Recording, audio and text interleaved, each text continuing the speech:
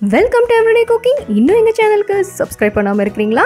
மறக்காம click பண்ணுங்க subscribe பட்டனையும் bell ஐகானையும் எப்போதும் எங்களோட கனெக்டடா இருங்க and subscription free. இன்னைக்கு நம்ம ஆப்பிள் பேடா அதாவது ஆப்பிள் ஷேப்ல இருக்கிற மில்க் பேடா எப்படி செய்யறதுன்னு பார்க்கலாம்.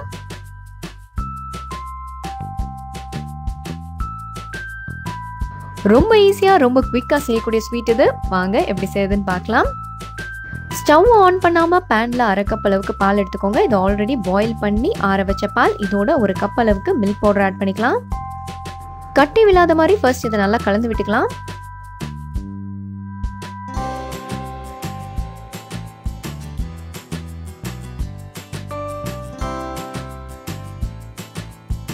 ஸோ நல்லா மிக்ஸ் பண்ணியாச்சு. இப்போ ஒரு 1/4 டீஸ்பூன் அளவுக்கு ஏலக்காய் தூள் ஆட் பண்ணுங்க. கட்டி விழாம நல்லா கலந்து விட்டதுக்கு அப்புறம் ஸ்டவ் ஆன் பண்ணிக்கலாம். மீடியம் ஃப்ளேம்லேயே வச்சு நல்லா கை விடாமல் கிளறுங்க. ஒரு 2லேருந்து 3 நிமிஷம் நல்லா கிளறிட்டே வாங்க. கொஞ்சமாக திக்காக ஆரம்பிக்கும்.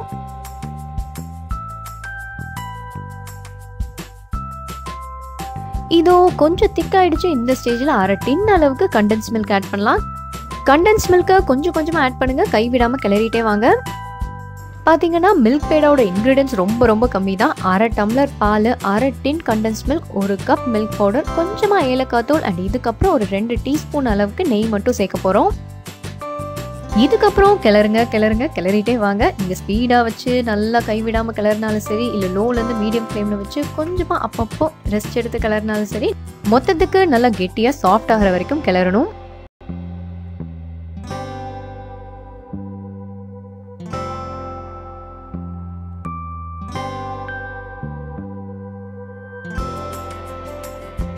இதோ திக்காக ஸ்டார்ட் ஆயிடுச்சு. இதுக்கு மேலே சீக்கிரம் திக்காயிடும். ஸோ 2 டீஸ்பூன் அளவுக்கு நெய்யை இங்கேயே ஆட் பண்ணிடலாம்.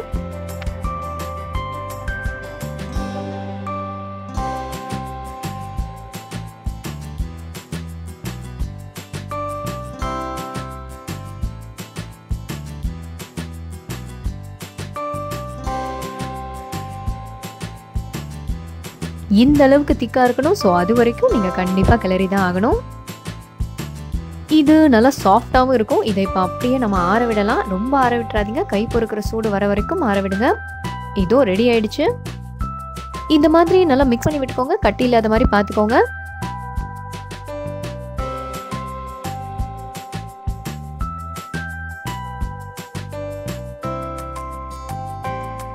இது ரெடி. இதை இப்போ நம்ம உருண்டைகளாக்க போகிறோம். அதுக்கு முன்னாடி ஒரு பிளேட்டில் நெய் தடவி ரெடியாக வச்சுக்கலாம்.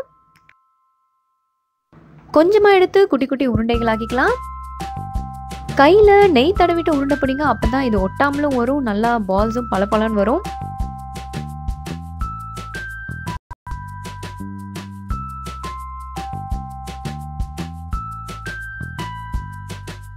So உருண்டைகள்லாம் ready. அடுத்ததான் நம்ம இதை ஆப்பிள் மாதிரி ஷேப் பண்ணும். இந்த மாதிரி நடுவில் லைட்டாக ப்ரெஸ் பண்ணிக்கோங்க.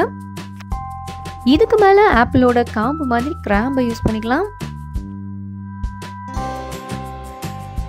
இதோ எல்லாத்துலேயும் கிராம்பை சொருகியாச்சு. அடுத்ததான் நம்ம பெயிண்டிங் ஸ்கில்ஸை காட்ட போகிறோம். இதில் நான் கொஞ்சமாக ரெட் ஃபுட் கலரும் கொஞ்சம் தண்ணியும் மிக்ஸ் பண்ணி வச்சுருக்கேன். இப்போ பெயிண்ட் பண்ணலாம். உங்களோட ஆர்டிஸ்டிக்கல் ஸ்கில்ஸ் எல்லாம் காட்டி இது ஆப்பிள் மாதிரி நல்லா பெயிண்ட் பண்ணிக்கோங்க. இந்த டிஷ்ஷோட டேஸ்ட்டுக்கு நான் கேரண்டி. பட் இது ஆப்பிள் மாதிரி ஷேப் பண்ணி ஆப்பிள் மாதிரி கலர் கொடுக்கறது உங்கள் பொறுப்பு.